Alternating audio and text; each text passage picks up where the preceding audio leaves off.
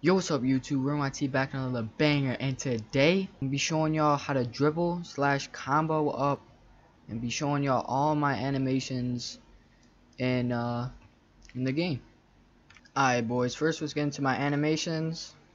So for my idle dribble styles, I got shifty on. For standing, I got pro 1, step back pro 1, moving pro 1, and that don't really matter. And my jump shot is jump shot 5.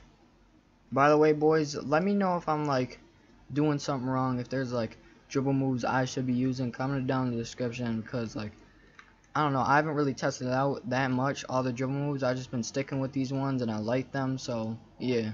Alright, so first off we're just gonna be going over the basics. So if you double tap C, you'll do a 360 to the right. Double tap Z, you'll do a 360 to the left. For curry slide, Z and X, and the other way around, C and X, ZX, CX, and then to do a crossover to the right, C, to the left, Z, to do a back step, X. And what else is there? Oh yeah, to do a half spin, you want to double tap the ball, whatever hand your ball, like whatever ball hand it is. So for me it's my left, so I'd double tap Z, and if it was in my other hand, then I'd double tap C. But yeah. Alright, so the first combo I'm gonna tell y'all is like it's kind of complicated, but it's my like I use this combo the most. I'm gonna show y'all what it looks like real quick. That's what the combo looks like. Alright, let me break this down quickly. So what I do is I double tap Z, and then I press Z and X to do a curry slide, and then I double tap C to do a half spin, and then I do a back step. If y'all are wondering like how I get that, like that looking back step, I just turn my character and then do it, and it just gives you that instead of just doing a back step. It looks way more flashy if you just do it like that. But yeah, let me explain it one more time for y'all. Double tap Z, ZX, double tap C, and then spin backwards. I mean not spin backwards, step backwards. And yeah, that's what that one looks like. Alright boys, for the next move I got for y'all is another move I like to use a lot, and it looks like this. So basically how you do this move is you want to double tap Z, and then do the curry slide again to the right, which is Z and X.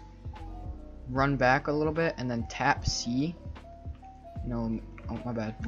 Make sure you're holding it and then tap C. You have to alright, so let me re-explain that, my bad. So double tap Z, ZX, and then you want to run backwards and then look forward and then tap C. So like this. And then run backwards and press X. So it'll look like this. And yeah, that's that combo. Another combo I got for y'all boys looks like this.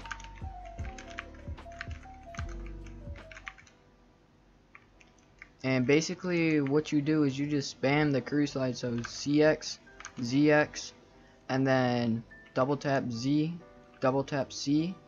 What the hell was that? Double tap Z, double tap C, and then back step. So CX, ZX, double tap Z, double tap C, and then back step. So it looks like this all together.